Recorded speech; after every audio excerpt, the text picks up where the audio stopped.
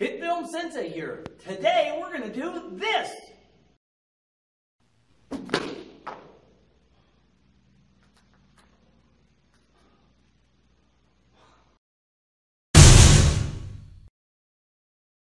Alright, so we're going to start by creating the sound effect for the Superspeed Effect. This Superspeed Effect could actually be, the Flash or Quicksilver or something like that. It could be your own made-up superhero or character, whatever it is. But we're going to start by making the sound effect that he makes, that whoosh, whoosh, okay? And I was just going to, kind of go whoosh, whoosh to the camera. But, it doesn't really sound very good. But I have this piece of plastic tubing, and you could use a piece of PVC piping. And what I found is when it sounds really cool. So I'm going to make that sound effect right now. Here we go. Ready? Perfect. So now, I'm going to make the Superspeed Effect, and I'm going to start by creating 3 frames worth of me blurring in. So I'm going to start over here.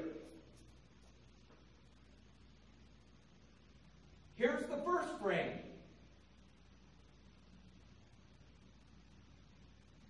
Let's make this the second frame.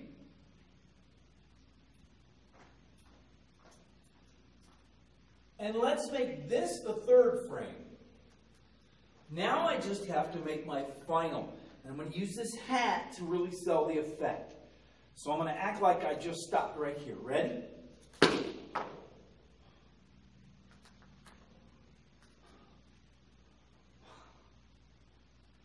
And that's it. Let's go ahead and bring it into the footage into the Hitfilm 4 Express, and we'll make this happen. Okay, so now what we're going to do is we're going to take that footage that we filmed and we're going to bring it into Hitfilm. We're also I also captured some background noise. I'm going to bring that in as well, about 10 seconds worth of that. So that's important to know. And what I'm going to do is I'm going to start creating some assets out of this. So I'm going to take my raw footage, I'm going to drop down. We're going to start by creating that whoosh sound first. So what I have to do is I have to go through the footage and sort of find it. Okay, and I think it's somewhere around here, I think. I'm going to slice this, and then I'm going to move it forward to about there, and I'm going to slice it again. And that's basically it, this piece right here. And what I'm going to do is I'm just going to right click it and say make into a composite shot, and we're going to call it whoosh! Exclamation point. Boom. Okay, so now when we listen to that, that's pretty much it.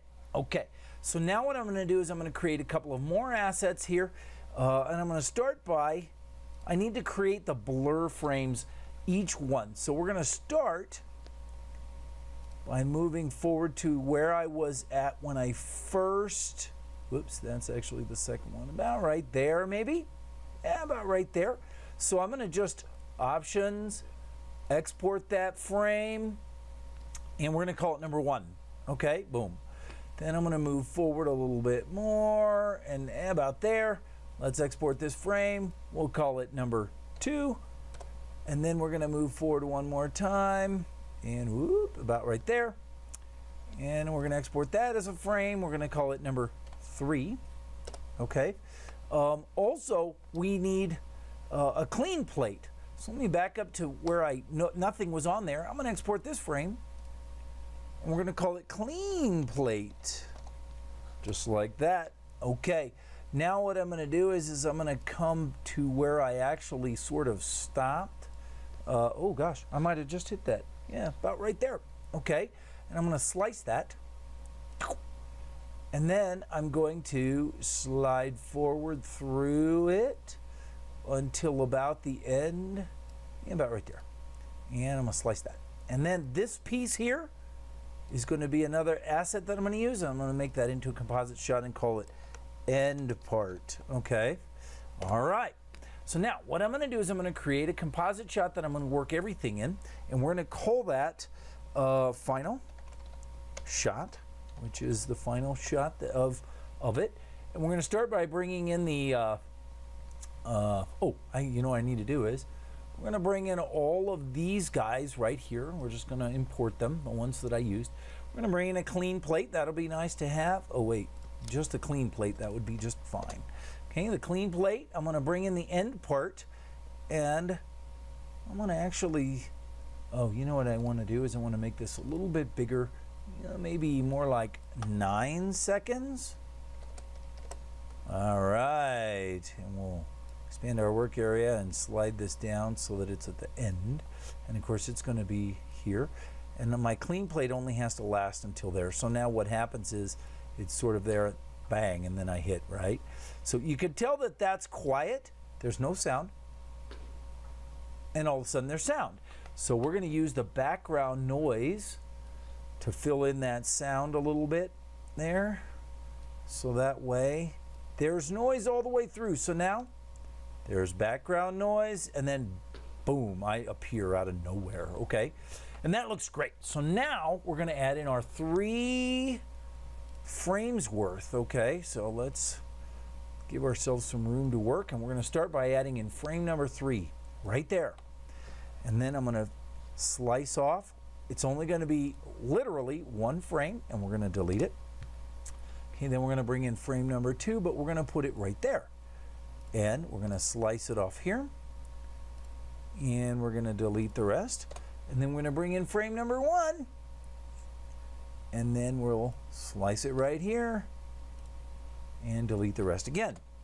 All right, so now what we have is like that, and that actually looks pretty cool. Now let's go back, because this right here, what we're going to do is we're going to blur it so it looks, it's a motion blur, right? But first we're going to mask out. So it can be rough because it's going to end up being really blurred anyway. So we don't have to really be exact on the mask. And now I'm going to look for the angle blur effect, and I'm going to drop it right here, but it's angling the wrong way, so I need it 90 degrees.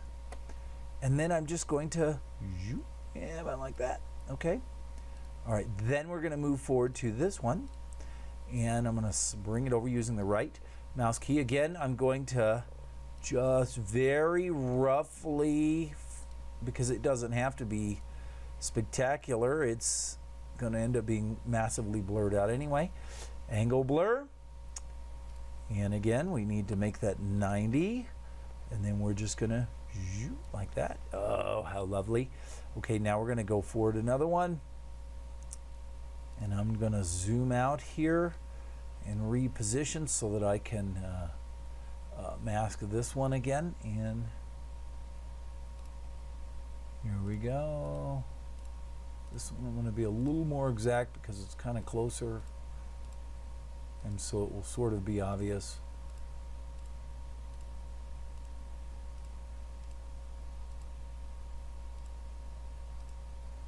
Like that. Okay, and then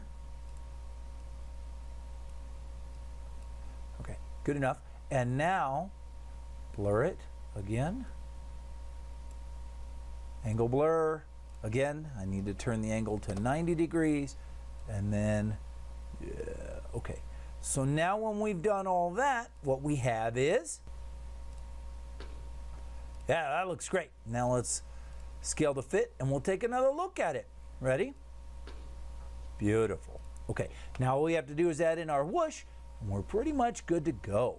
So we're going to bring in the whoosh sound effect and bring it over to about where I'm actually moving in. And we have to sort of position this. Let's try that.